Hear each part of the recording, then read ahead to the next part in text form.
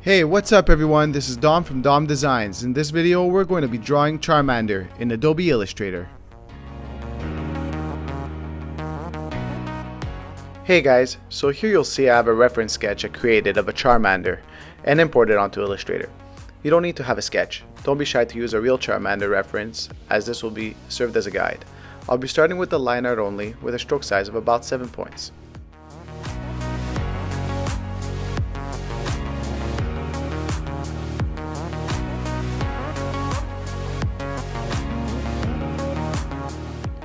Once I created all the lines I need for the main body, I'll be using the Shape Builder tool or Shift M and create one closed shape.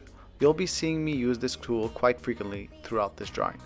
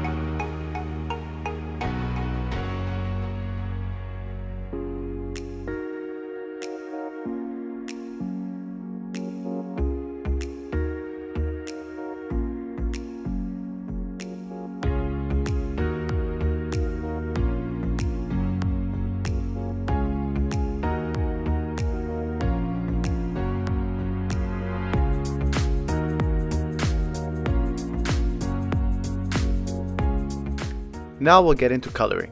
What I do is copy and paste in place the selected stroke. I then lock one stroke shape and fill the other and send to back. This will allow me to add shadows using the Shape Builder tool without affecting the initial line work. You'll see I'll dim down the opacity of the initial color in order for me to see the guidelines I created to add shadows. Once I'm done, I'll bring up the opacity back to 100%.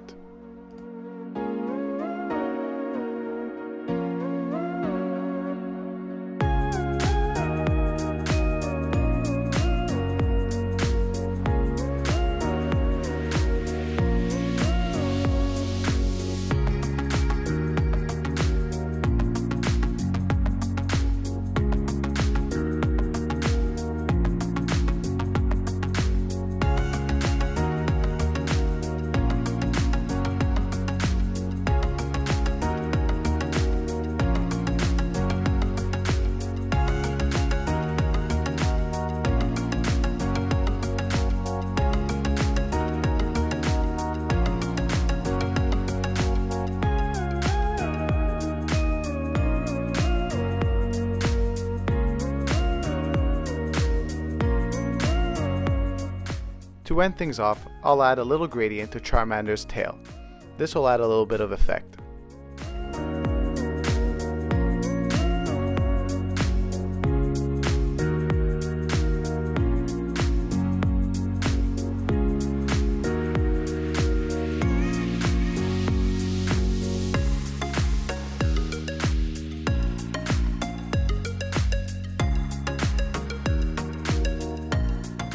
And there you have it. This is how you draw Charmander in Adobe Illustrator. I hope you enjoyed this lesson, and don't forget to subscribe and send me your requests in the comments below. And see you again soon.